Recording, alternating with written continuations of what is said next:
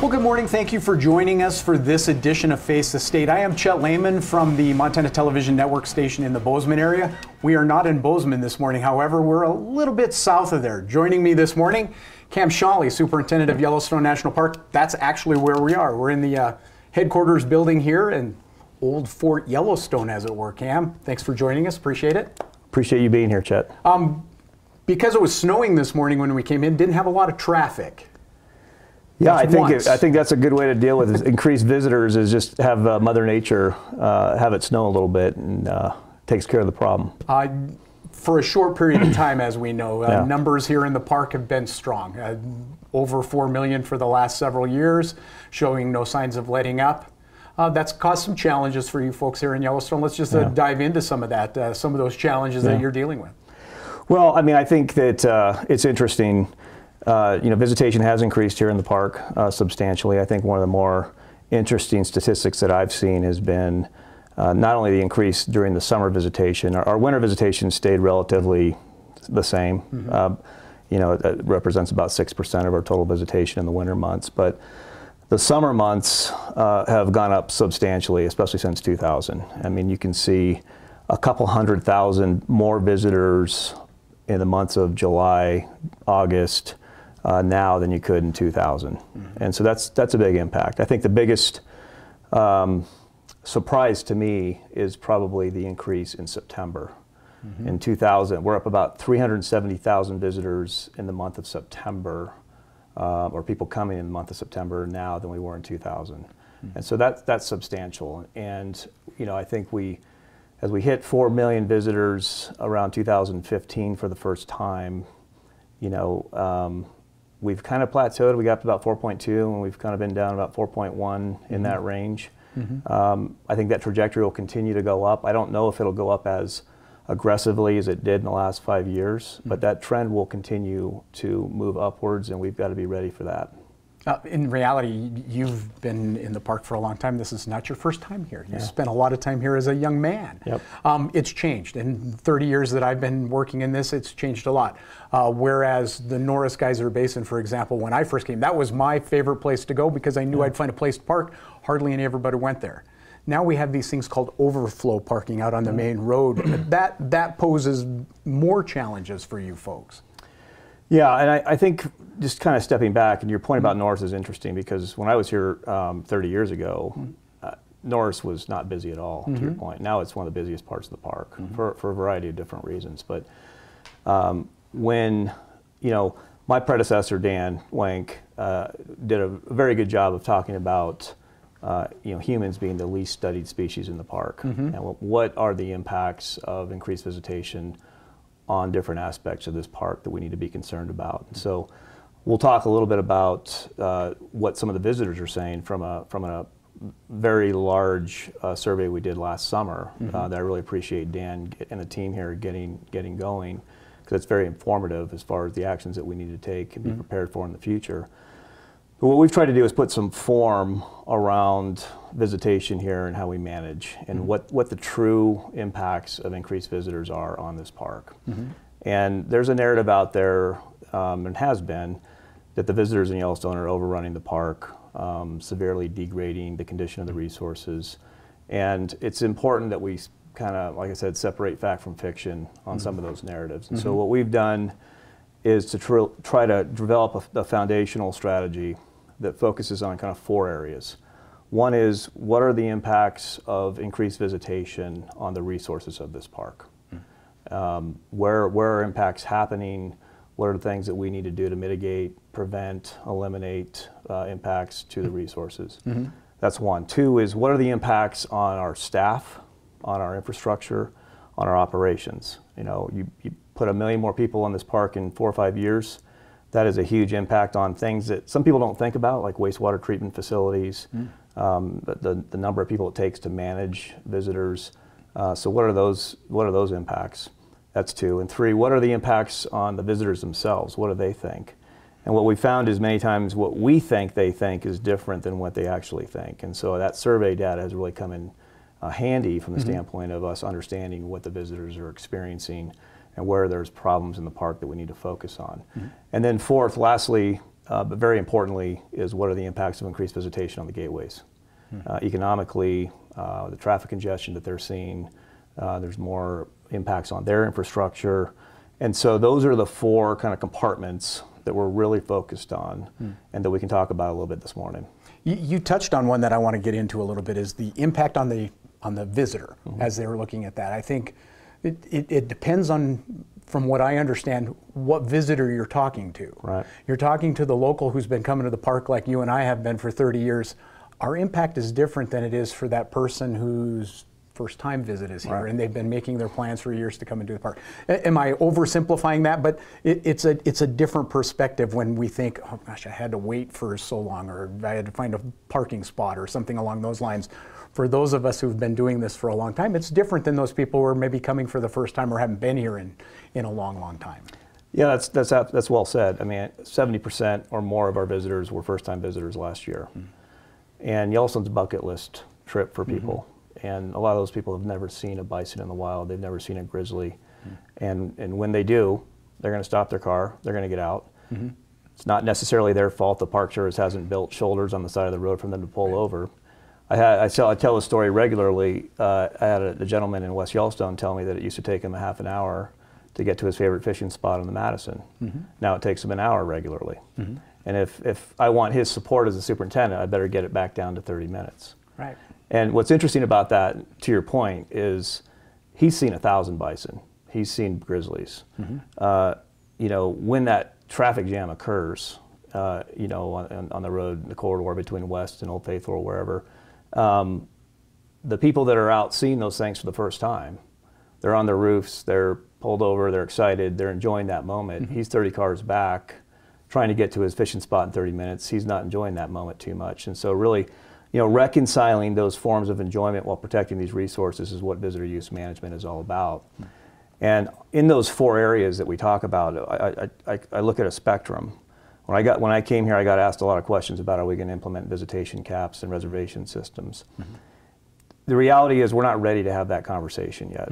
And to some people who you know, believe that's the way to go, what I would suggest is that a spectrum of action, from doing nothing to aggressively managing visitors like a visitation cap or reservation system, we need to make sure that we're taking the right actions in the right sequence that are having the biggest impacts in the areas where we're seeing there being issues. And a lot of times that's something simple and not necessarily something super complex. And I would suggest in this park, even though the team here has done a phenomenal job in a variety of areas, we're getting more organized in relationship to understanding that some of these actions here can have really big impacts on improving visitor experience, congestion, reducing impacts to resources and that kind of thing. And we don't necessarily need to go to the extreme. Do we need to think about that for the future? Yeah, we need to be strategic, and if you know, we're talking 7 or 8 million visitors in Yellowstone at some point, I don't know what the number is exactly, those actions need to become more aggressive. But I do think, and I'll give you an example. If you've been to the Madison intersection, the junction there, it's a three-way intersection. For years, that's been a three-way intersection, but a one-way stop. So the only traffic that had to stop was the traffic coming from West Yellowstone. The other traffic had moved north and south. And at one point, I think last year, traffic backed up 2 miles. And as we talked to the team on the ground there, they were saying, hey, can you just make it a three-way stop?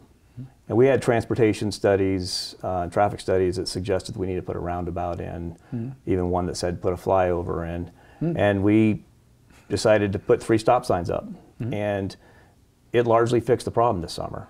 I mean, we had very limited backups in that intersection. And even though that's a simplistic action, it's something that we took that really solved the problem. It didn't cost a lot of money.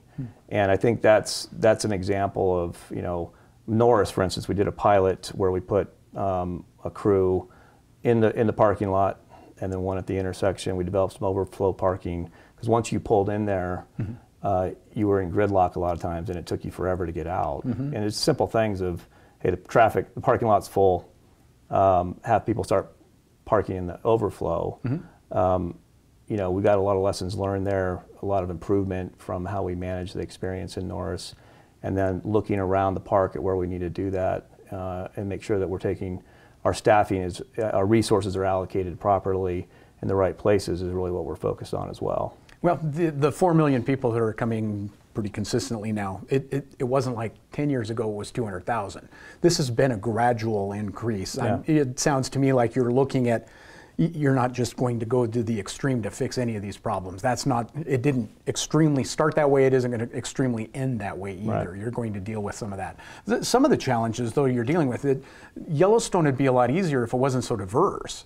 I mean, you talk to 10 people who come through the gates, and you maybe have 10 different reasons why they're coming through. Mm-hmm. One of the guys is delivering towels, one of the people is going to his favorite fishing spot, 2 people are looking for bears, 1 are heading to Old Faithful, and I mean the list goes. You're too diverse, Cam. You make it too hard on us. I mean, I think that's the beautiful thing about Yellowstone, but that every person in that vehicle, those 10 lines of cars, they all have a different perspective of where they're going when they enter the gate at Mammoth and head out to wherever it is they're going in the park. That's a challenge. It is, and 3,500 square mile park, 300 plus miles of road. That road corridor makes up about 1% of the park. And so, I can't remember the exact stat, but it's like 95% of the people never get more than a half mile away from their car. And so the vast majority of the park never sees a visitor. But we have some substantial issues in that road corridor, and the question is, are we taking the right actions? What people's perceptions are, which are accurate, is that it's become busier and busier, but it is still within that confined percentage of the park that people are traveling on. And even, as I mentioned before we started here, I was in the backcountry last month in one of the most remote parts of the park. I hiked 20 miles, didn't see one person. But you go to Norris and you see, or Midway Geyser Basin or the Geyser Corridor, and it's busy. But it's not, when it's really busy in the Geyser Corridor, it doesn't always mean that it's really busy in Lamar. I mean, it can be, but there are parts of the park, even in the road corridor, that are not as busy as others. And are we focused in those areas that are, the busiest and having the highest impacts on staff and resources and things like that? Some of the infrastructure is a challenge, though. I'm looking out the window right now and it's snowing. Makes road construction very difficult. There is no road construction in Yellowstone in January. Right. Some other places can do that. You don't have that luxury, and you're putting primarily, of those 4 million people, the vast majority of them are in those summer months when it's a really nice time to fix the roads or build overflow parking and things like that. That challenge in itself makes this, I think maybe that's where some of the frustration might come from some of the tours. Do you see, I mean, I know that, you're dealing with it, but is that a fair read on some of this as well? Yeah, it is. And I think as we work we've had a lot of projects going on in this park. I think we've got about $100 million worth of construction projects lined up next year. A lot of that infrastructure is aging, bridges and roads, and it takes a long time. We have short windows. That means a lot of times those contracts have to run over multiple summers. I know it's frustrating, but we're making some substantial improvements, and we're trying to do everything we can to both accomplish what we need to from an infrastructure improvement standpoint, but also impact the visitors and our partners as least as possible. You mentioned it before we started this. You had gone into the backcountry and spent some time there. The one thing that I know you're working on for Yellowstone is making sure that it doesn't change. Your experience in the backcountry has been that way. When I get to wherever it is I'm going, whether it's Norris Geyser Basin or Old Faithful or Midway Geyser, wherever it is my destination happens to be that I'm on my visit, that's the beautiful thing. So far, we're not impacting that. I'm still seeing bison, I'm still seeing bears, I'm still seeing all of that. I know that's a primary focus on all that as well. The resources are, whether another human being ever comes here or not, the resources have to stay. Absolutely. And, I think that this park never fails to deliver. I mean, the visitor satisfaction rates are very, very high.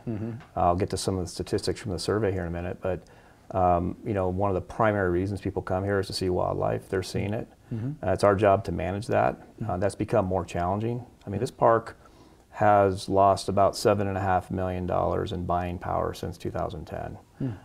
So our staffing, we supplement that with fees and things like that. But we've got the same staff or less now than we did in 2010, but we're managing a lot more. And so being more strategic with what we have, understanding where those gaps exist. And there's trade-offs. What are those service levels? What does the American public want to see from a service level standpoint in this park? And I think there's a good conversation to have about how do we ensure that we balance the proper service levels in this park, whether that's the staff that incredible, and I've said this before to you, the team here is one of the best I've ever worked with.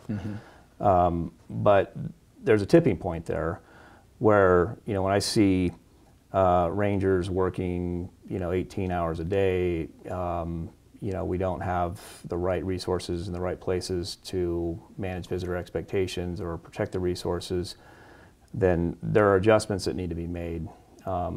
And we need to focus that on the future. What does the American public, not only for Yellowstone, but for this entire system, want to entertain from the standpoint of the revenues that are needed to improve and manage these parks? And the way we do that, I think, has got to be discussed moving forward. Let's talk about some of those stats that you found. Has the visitor to Yellowstone changed, do you think? I mean, you have a unique experience here because you've been here for a long time in a different way. You lived here. Yeah. You had a chance to experience Yellowstone unlike a lot of us, and now you're back here. You've been somewhere else, and now you're back into a place where you grew up. Do you think the visitor has changed? I mean, technology has certainly changed him. Packing around one of these things, I can be the National Geographic photographer of those elk that are wandering around outside your building right now. That poses a challenge for you and some of your staff. Well, yeah, and I think you see the petting of the bison, or we had someone fall into one of the geysers there a couple days ago. That gets a lot more attention now than it did 30 years ago. I mean, I think I clearly in a 30-year period, and I've been here almost a year next month, or this month, which is time goes by so quick. Right. But as I said, the one thing that I do clearly see a difference in is the visitation, the increased visitation in the shoulder seasons. I mean, it used to be Labor Day. You'd have some people here for the rut in September, but generally visitation just fell off. Now, last weekend or a couple weekends ago, I would say that there was a Saturday that was as busy as a Saturday in July or June. And so a lot of that visitation not only is increasing in the summer, but is being pushed into May and September.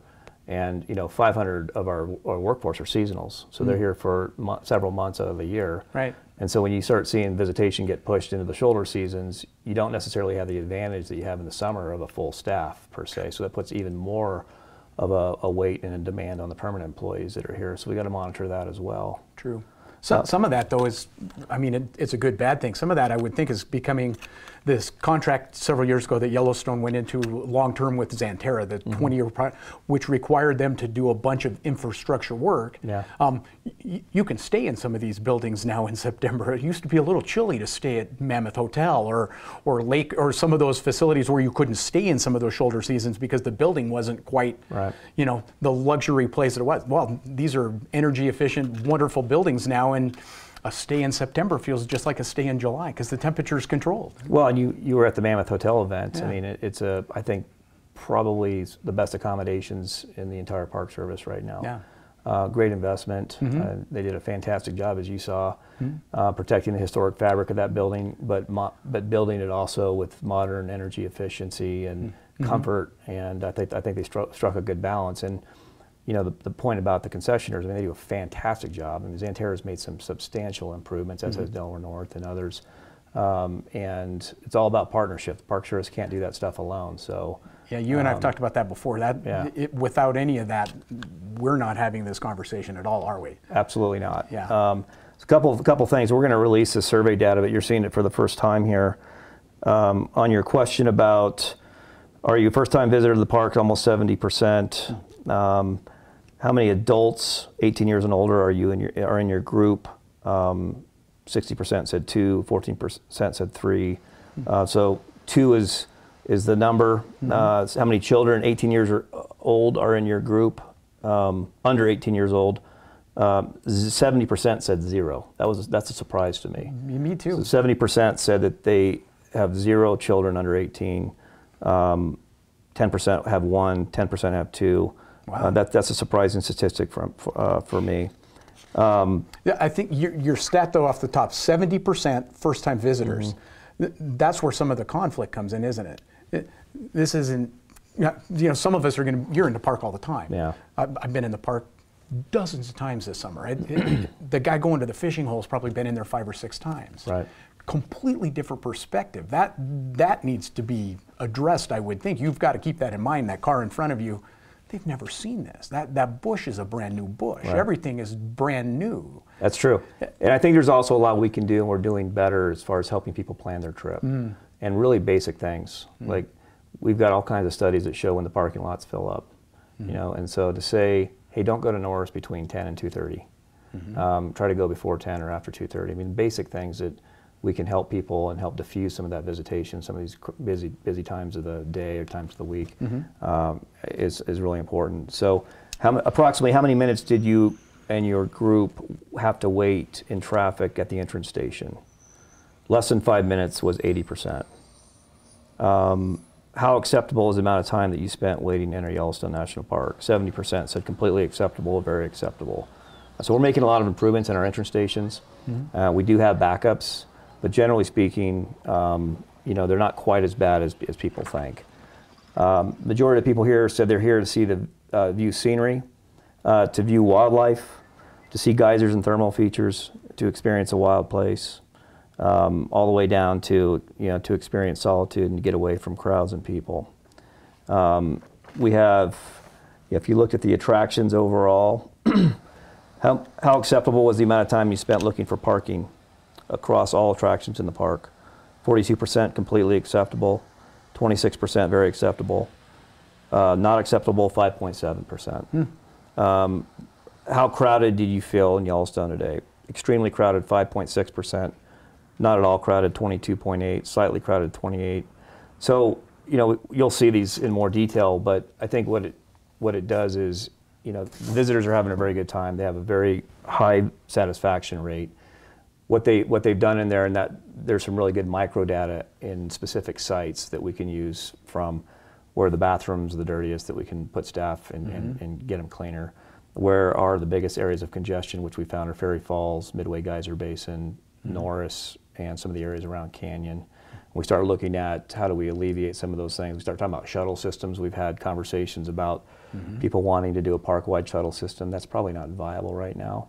But what is viable is doing some local shuttles running out of Old Faithful into the Geyser Basin on a loop, or at the Grand Canyon of the Yellowstone into, you know, Artist Point, Inspiration Point, things like that. I think those could get a lot of use. Our survey data, you know, with shuttles say that 80% of the people support them, as long as they don't have to use them. Right. So there's a balance in there somewhere. Sure. But we find that people want to get to home base. I mean, they want to unload their cars, they want to get to parking, get checked in, and then I think if a shuttle's available in some of these areas where we have a high density of accommodations, we have some options that we're looking at on that front. And I get asked that question about shuttles all the time. I get asked a lot about why are we not doing what we're doing in Zion more. You know, Zion's much further ahead than we are in this. They've had shuttle systems for over 20 years. The geography in Zion's a lot different. You know, Zion's 150,000 acres, gets 4.5 million visitors. We're 2.2 million acres. We get about 4 million visitors. You also have another challenge. There's a couple ways into Zion. Yeah, there's a whole bunch of ways. You got too many entrances, yeah, exactly. too many exits. And I think on that point about the gateways, I mean, the conversation that you might have in West Yellowstone versus Cook City or Cody, those are different conversations. Sure. About what communities' concerns are and what they might be willing to do to manage visitation in one place versus another. And so we're very sensitive to that as well. Well, yeah, you're trying to manage New Hampshire. Yeah. It makes it a little more challenging. Those numbers, what do those tell you, Ken? I mean, what do you look at? Just the first glance, you looked at those numbers. We're doing okay, but we need to do this. Well, what did those numbers tell you? So let me go real quick on the resources. The condition of the ecosystem of Yellowstone is stronger than it's been in over 100 years. No question. We put a lot of the pieces back together. Our team's doing a phenomenal job. There's areas that we have concerns. It's very difficult, though, to correlate increased visitation to direct impacts on the health of species in this park. So really for us to focus on understanding where those are occurring, how we can mitigate, like I said, is important for us. So, you know, the narrative that the visitors are crashing the resources of the park is inaccurate. On the infrastructure and staffing, I think that's one of my biggest concerns there. You know, what are the impacts on the staff? How can we do better? Where are those gaps? Where do we want to focus staff in different areas, as we've talked about? And then on the visitors, I think the survey data shows they're very, very satisfied with their visits. But there are quite a few areas in the park that we need to focus on, and we need to develop the strategies on that spectrum that are, the right things to do in the right place, and then be willing to scale up as visitation goes up. And then with the gateways, having the conversation and understanding what their needs are, understanding that what we do in the park affects the gateways and vice versa, and where are those areas that we can collaborate, share information. We're doing a great collaborative traffic study with West Yellowstone to understand how their traffic flows and the timing of their lights can help them with the traffic backups at West Yellowstone. Anything else that surprised you in those numbers, Cam, as they came out of there? I mean, the number to me, I'll still stay on that, 70% first-time visitors to the park. We take for granted what we have right here in our backyard. Some of us use it all the time, but 70% of the people coming, and they're not bringing their kids, or they don't have kids. It's adults for the first time coming to the park. Yeah, I think that's surprising to most people that I've talked to, but I think that it's a reminder that as much as how we've come to love this place and as passionate as we are, it's incredible to see so many people that have never been here connect and become attached to it as a supporter of Yellowstone, not only in America but around the globe. And I think that it's refreshing to see, and it's important that we keep that in mind as we're making decisions and understanding the viewpoints of different people and different audiences that are enjoying this park. We just have a couple minutes left here. Did the data that you got out of that, do you think that gives you, is it a good place to start? Do you think you have the information, or at least we know you have more information than you have, but do you think that has the information to move forward with some of this? Is it that enlightening, this data that you're going to be releasing here pretty soon? I think so. I mean, I think there's some very actionable information in there. And like I said, we've got, where visitors are perceiving no problems, and there's thousands of people that participated in the survey, where, we can take staff from one area where maybe there's not as many problems and put them in places where there's a lot more problems. We have better information now, where we want to maybe embark on more complicated long-term strategic planning in relationship to fixing issues within the park. We've got a lot of construction projects queued up. How do we, I'm not looking to overdevelop Yellowstone in any way, shape, or form. We would never do that, but we can make our transportation infrastructure more conducive for visitation, whether that's the way traffic flows, parking configurations, and things like that. And like even Norris, it's not necessarily about more. The configuration and the way you drive in and out is really what makes that place congested. So there's a lot we can derive from that, and the good news is it's coming from the people that are here to enjoy this place. Finally, some studies on the least studied mammal in the park, like we've talked about before. The thing I think that just in the last couple of seconds we have here is simple. That's what we're looking at. Exactly. There we go. Yeah, appreciate you being here. Again, Cam Sholly, Superintendent Yellowstone National Park, joining us this morning for Face the State. Thank you very much. Look forward to digging into some of those numbers with you in the future. Yeah, thanks, Chet. You're welcome. And thank you for joining us for this edition of Face the State. You've been watching Face the State, a presentation of MTN.